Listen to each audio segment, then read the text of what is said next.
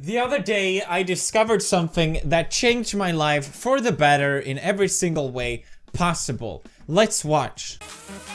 Attendance. MOTU PATLU. Present. Gattu Battu. Present. Ninja. Present. Kenichi. Present. आज का topic है D से dab. I just had to know more. What is this fantastic anime? I need to know more.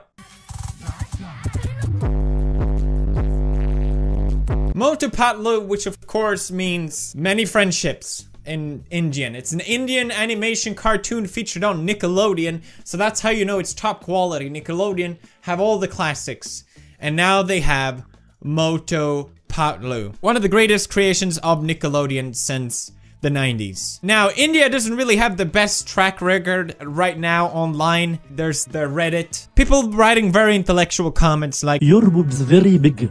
Kiss your boobs."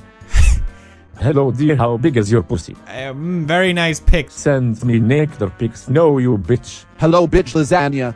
But MOTU PATLU really rectifies the Indian presence online because, my god, it is one of the finest pieces of art that we have in our culture ever. MOTU PATLU has really changed a lot of my perception, not just of anime, but life itself and why I'm living it. MOTU PATLU can transcend any form of media, any form of art, because MOTU PATLU is the greatest thing that has ever happened. Now, let me explain MOTU PATLU for you if you're not familiar with MOTU PATLU. Alright, Moto is basically this slightly overweight man. He's obsessed with eating samocha. It's the Szechuan sauce of the animation world, okay? The samocha is the greatest thing of all time.